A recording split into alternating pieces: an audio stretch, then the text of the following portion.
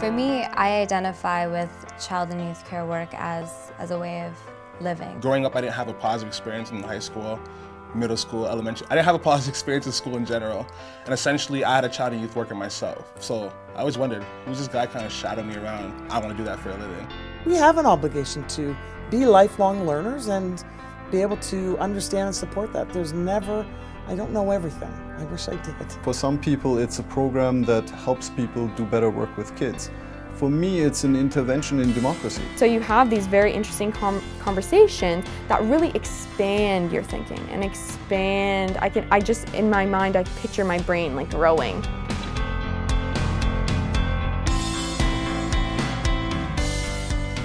This program really is about making sure that practitioners have a whole picture of what child and youth services are, how one practices child and youth care within those services, and how one creates systemic change and social change with real social impact that make a difference for young people. Our field is too docile and passive sometimes because we just accept things for what they're like, and it's time that we need to stand up and be leaders. And what better way is that when you have a master's and we keep pushing that level is that we can hopefully take on some leadership that's really important. So a graduate program is an essential component for any discipline that seeks to imbue itself with research, with evidence, with the ability to significantly influence not just what happens on the ground, but the way we organize the things that will impact young people. And it's simply not good enough to be working in the life spaces of young people and their families and be operating under a best guess kind of a way of being. So you need to know why you're doing what you're doing with young people, and you need to know what the implication of those choices are. And this constant reflective practice that we always have, what does it mean? How do we practice it in today's fast-paced society? You know, where do you find yourself, and how can you use that as a tool to help navigate your practice with children? There are many things that aren't as they ought to be, at least from a child and youth care perspective. And this is a program that allows people to really explore in depth as to why things are this way and what could be done about it. I often felt, growing up myself, my voice was stifled. I always felt unheard, and that was one of the most uneasy feelings for me as a youth growing up, especially in a school setting. I always felt teachers didn't understand me. There's no one that really understood my needs. So I kind of want to work towards advocacy and really empowering the youth, the voice of youth, to say what they want to say has meaning. I've been in this field for 38 years, and I had made a pact that I was going to do my master's as soon as it came to Ryerson here. And when it happened, I thought, I got to do it. And it's interesting because I've got people around me saying, why are you doing that? Like, you've been in this field too long. What are you going to learn? And you know what? Why shouldn't I do it? I really felt I didn't have power to make any change.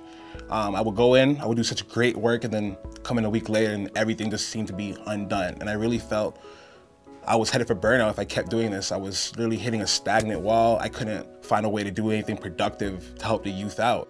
So I really felt the graduate program gave us hope as practitioners to really focus in and gear down on academia and really asking the hard-to-ask questions and how can we really bring about change in a positive manner for youth across Canada. I have very minimal frontline experience in this field. There's this tension in the theoretical components and the practical components in child and youth care. I think that by being with predominantly frontline practitioners or people who identify themselves as frontline, I think it bridges or helps unify that gap, which is very important. But it also adds incredibly to my learning. Just to sit by somebody who has no experience in the field necessarily and is so, I guess, up into the theory part of it, it's really exciting to be able to take my practical knowledge and experience and match it with that theory knowledge and be able to say, hey, we can do something here. We can learn from each other. It's a very unique program. It is the only graduate program in child and youth care in Ontario, and it's one of only 2 master's programs in child and youth care in Canada. We've designed our courses in such a way that most of them can be taken online or through a combination of online and in class. A big plus sign on this program is it's all night courses, and if it's not night courses, it's online classes. So essentially, if you have a career, something that you're doing on the daytime, you kind of work around that and really organize and focus on time management and making this program accessible for you. So I'm working jobs as well as studying, and finding that balance for me has been challenging. But what I appreciate and what I love about this program is the flexibility in being able to do that.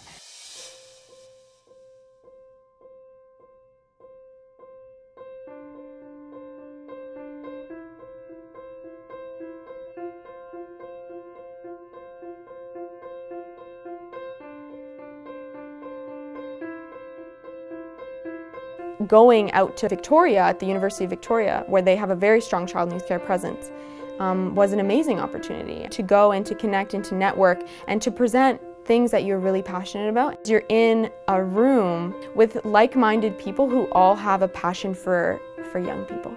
A lot of them are writing books, a lot of them are editors for journals, and so it gives you an opportunity to expand or to increase your publication number. And a lot of them are working in agencies that are hiring, so that if you're looking for a job, you can shoot them a quick email and say, hey, are you hiring? And you have that relationship and they know you.